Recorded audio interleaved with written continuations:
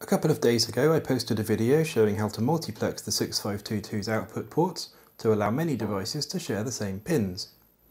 It allowed me to go from using up all of the pins on the 6522 just to drive the LCD and some buttons, to having those devices share most of their pins, leaving enough free pins to connect 4 more devices using the same sharing mechanism. In this video, I'd like to show you how we can use an addressable latch to go beyond that and provide access to even more data outputs, allowing many more devices to be controlled. If you followed along with what I said earlier, you would now have 6 free pins here that you could use to drive devices, one of which drives the LCD, one of which is now driving the buttons, so there are then 4 more pins that you could use for 4 more devices. And remember, 2 of the pins were used by the LCD there. That's not the most efficient use of 6 pins though. In theory, 6 pins have 2 to the power of 6, which is what 64 states, but we're only using 6 of them. So how can we do a better job of packing this stuff in so we can get even more devices connected to even fewer pins? This would be important if one of your devices needed more than 2 of these auxiliary control lines that the LCD has here. Supposing one of your devices needed 4 additional control lines on top of the 8 data lines, then you'd only have 4 pins free here, and that's not so many devices you could connect that way. So what I've added to the circuit here is what's called an 8-bit addressable latch. It's a 74HCT259, and 8 of its pins are outputs, which are individually controllable. And that's the distinction between this and something like a 374, which is it's also an 8-bit latch, but with the 374, when you want to change its value, you have to actually change all 8 pins at once, similar to the way the port A and port B on the 6522 work. You can't just change one of the pins, you have to write all the pins at once. So you need some extra code in the CPU to read the old pins and merge in your new value, for example, if you're doing that. That's not the case with this chip. This chip allows you to individually pick one of its pins and set what its value should be. So we have the power and ground hooked up already there. What I'm going to do is hook up some LEDs to the output pins, just using these bar graph LEDs as they're called. Let's get a resistor array in. This is 470 ohm resistors here. That wants to be connected to ground. I have to use a blue wire, I ran out of black.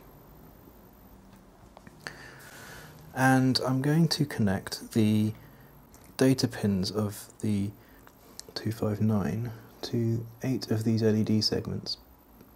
And the data pins start, I think that's the high pin 7 if you like. Connect that one to the top LED. Pin 6 to the next LED. Pin 5.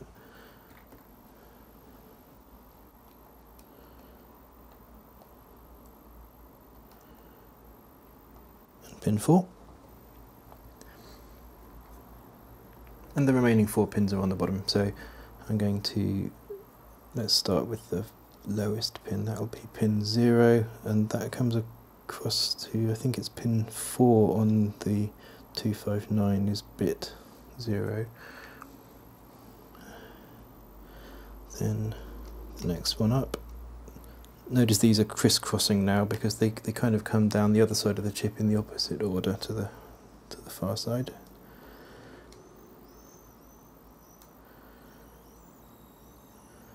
And finally,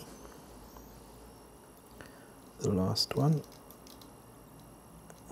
So to get in.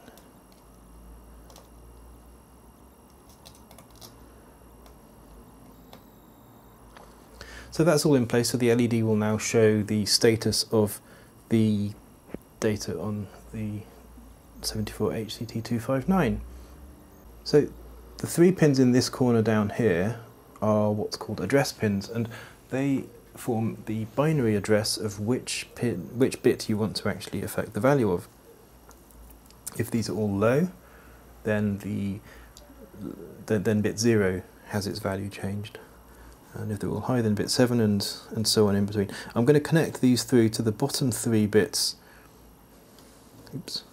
the bottom 3 bits of port A on the 6522. I'm just going to use this rainbow ribbon cable thing for now to do that. So now the bottom 3 bits of port A will control which bit on the 259 is going to get changed. And the next pin along the top row that we didn't connect before is a data pin. This pin gives the value that we want to assign to the bit. So with the bottom 3 bits here, we're going to choose which bit gets changed, and with the next bit up on port A, that's bit bit 3 of port A, I've hooked that through to the data pin of the 259. So when we set port A's bottom 3 bits to 0 and then the next bit up to a 1, it will set the lowest bit in the 259. If we set the bottom 3 bits of port A to 1s and the next bit up to a 0, it will clear bit 7 on the 259. Finally, we need to connect the 2 remaining pins on the 259. The 2 remaining pins are a master reset pin, which I'm going to pin high because I don't want to ever reset. Like that. And the remaining pin is like an enable pin. The 259 will remember the value that's been stored in it indefinitely. But when the enable pin is brought low, I think it's called latch enable, when it's brought low, that's when the new value is read from the input data bit and it gets written into the appropriate bit. So I don't want this to happen all the time. The reason for that is when we apply a new value on the 6522, some of these pins might get their value, it might go high or low before other ones do. It's not guaranteed that they'll all flip at exactly the same time, and the 259 might see that and sort of smear the write across all of the bits of the 259, and I don't want that. So what I'm going to do is I'm going to connect the latch enable pin on the 259 to the CPU's Phi1 pin, and the Phi1 pin is the opposite signal to the regular CPU clock. And what this means is that when the CPU clock is high, Phi1 will be low, and at that point we will allow the 259 to update its state. When Phi1 is high and Phi2 is low, we will not allow the state to be updated. And the critical thing here is that that period with Phi2 being low is the point at which the bits inside the 6522 change. You can check the datasheet to make sure that's the case. I'm going to connect that to pin 3 on the 6502. 6502 is up there, that's the CPU. And connect that through to the latch enable pin on the 259.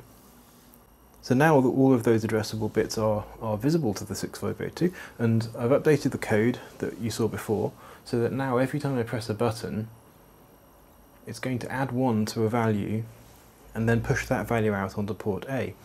So this value starts at 0 and it sort of gradually works its way up.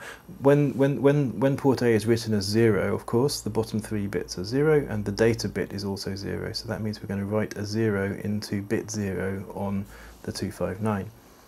The next value up would be the address being 1, but the data bit still being 0. So that means we're going to clear the bit 1 on the 259. After that we'll clear bit 2, then bit 3, then bit 4, all the way up to bit 7. When the number that I'm incrementing gets to 8, it's gonna the bottom 3 pins address is going to wrap back round to 0, and now the data pin is going to be set high. So at that point we're actually going to set bit 0 on the 259. After that we're going to write 9, which will set bit 1, 10 will set bit 2, 11 will set bit 3, and so on. So what we should get is a sort of a light effect of sort of gradually setting all the LEDs, then gradually clearing all the LEDs over there. So let's turn it on and see what happens. So you can see one of them's come on to start with. The program's still running fine, which is good to see. One of them's come on to start with. I don't think that's the initial state of the 259. I suspect what happened there was that it took a short while for the 6522 to fully initialize and set port A to be outputs, and during that period I suspect what happened was that the 259 saw all of its inputs being high and it's written a 1 into bit 7. That's not a problem, it's just something we need to bear in mind because it means we don't have full control over the initial state of this chip. Now, one option to get around that may be to use a capacitor to slow down the regular CPU reset signal and connect that up to the reset pin on the 259. There's an option there, but depends if it's necessary for what you're doing. So what I can do now is push the buttons, and every time I push the button it will actually clear the bits. They're already clear, so for a while it's not going to do anything. Now you can see it's cleared bit 7, and when I release it it's going to set bit 0. But obviously you can't see that, and the reason for that is that every time we send something to the LCD and every time we pull the buttons, we're actually setting all of these bits to 0. We could make the code smarter and make it not change the values of these bits when we're pulling the LCD or when we're writing the LCD or pulling the buttons. In an ideal world I think that's what we would do. But I haven't done that, so bit 0 will always get cleared as soon as we set it, so that's expected. If I push the button one more time, then we should see bit 1 get set. And if I release the button, bit 2 gets set. Push another button, bit 3 gets set, and now I can push another button because it doesn't really matter if I'm pushing or releasing, as long as the loop carries on it will set another bit. And as I keep pushing buttons it will set the remaining bits. And then it will start clearing them.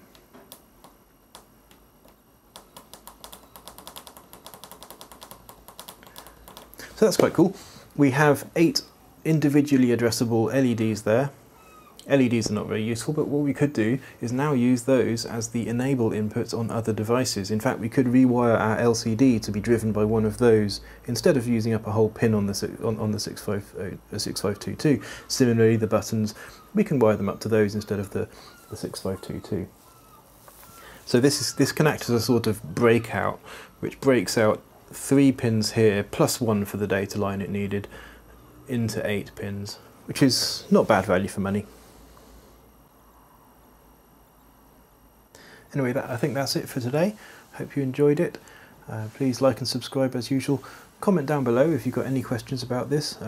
If you're interested in seeing more things you can do with the 6522, I've certainly explored it quite a long way beyond these points. If you want to see how the timers work or how to use interrupts, if you want your buttons to generate interrupts when you press them or anything like that, let me know. I'd be very happy to do a video on those topics and show you how those things work.